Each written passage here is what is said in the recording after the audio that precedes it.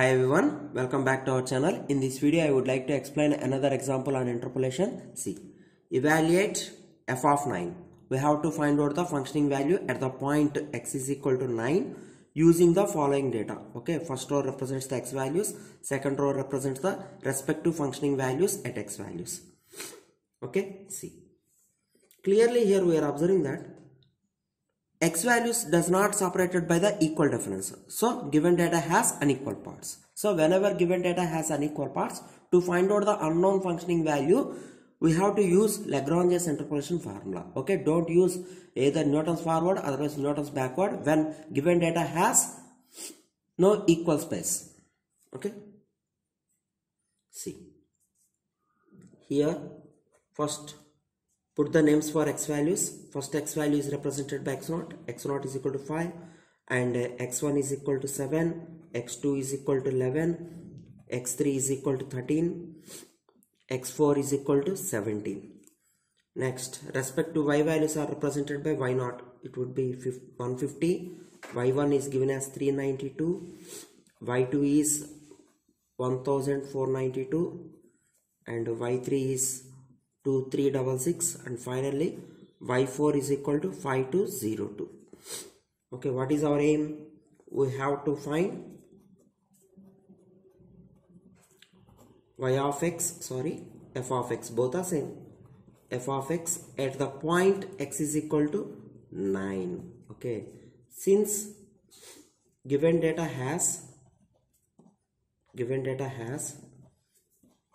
unequal parts.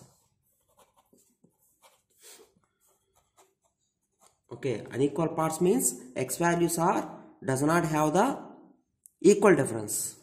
Okay, we can use Lagrange's interpolation formula. Lagrange's interpolation formula. Okay, you should write that formula now. That is y of x is equal to, otherwise f of x is equal to, as you wish, x minus x0. Okay, first skip the first term of x. So you will get x minus x1 into x minus x2 into x minus x3 into x minus x4 whole by, now write the differences from x0. So which is missing value. Okay, x0 minus x3, x0 minus x4 into y0 plus, see the next term. In the next term you can skip the second term of x value, so you will write the subtractions from x of remaining x values, x minus x0, x minus x2, okay, x minus x3 into x minus x4 whole by. Okay, now write the subtractions of remaining x values from x1 now, which is missing value, x1 minus x0, x1 minus x2, x1 minus x3 into x1 minus x4 into y1. Okay, plus so on. Okay, since 5 values are given to you, 1 2 3 4 5, you will get 5 terms in the formula. Okay, now replace all values. Whenever we have x, replace it by 9 and x0, x1, x2, x3, x4 values are here.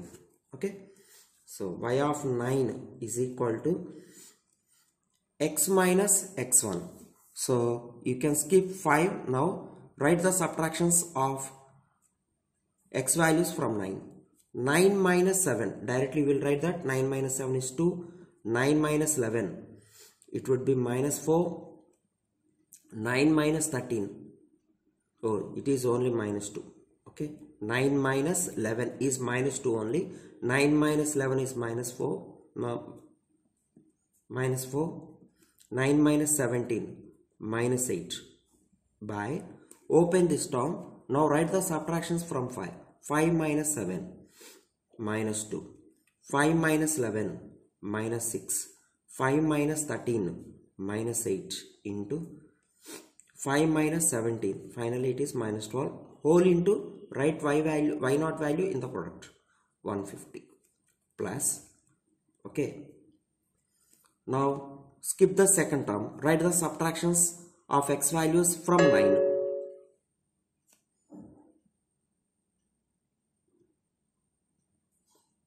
Okay.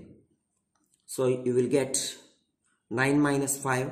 It would be 4. 9 minus 11. It would be minus 2. 9 minus 13. Minus 4. 9 minus 17. Minus 8. Whole by. Now write the subtractions from 7. 7 minus 5. 2. 7 minus 11. Minus 4. 7 minus 13. Minus 6. 7 minus 17. Minus 10. Into 392. Okay. Similarly, we have to write the remaining 3 terms also. Now skip the third term. For third term, you should skip third x value. Write the subtractions of x values from 9. 9 minus 5, 4, 9 minus 7, 2, 9 minus 13, minus 4, 9 minus 17, minus 8. Whole by. Open this value, this missing value, and write the subtractions from 11. 11 minus 5. 6, 11 minus 7, 4, 11 minus 13, minus 2, 11 minus 17, minus 6, whole into 1492 plus fourth term. So you can skip 13 now. 9 minus 5, 4, 9 minus 7, 2, 9 minus 11, minus 2, 9 minus 17. It would be minus 8 whole by. Open this term. 13 minus 5, 8. 13 minus 7, 6, 13 minus 11, 2, 13 minus 17, minus 4, whole into 2366. Okay, 2366. Last term plus, skip the last term.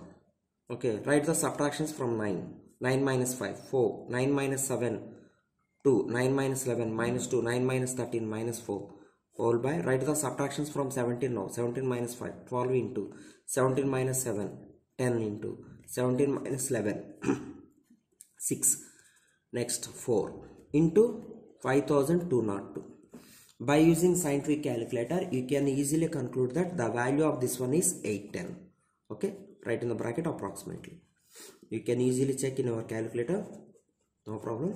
So this is the value of y at 9. And one more important thing is y of 9 should be lies between y of 5 and y of 7 and y of 11.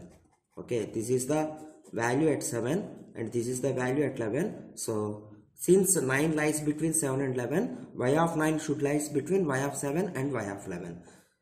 So I got 810.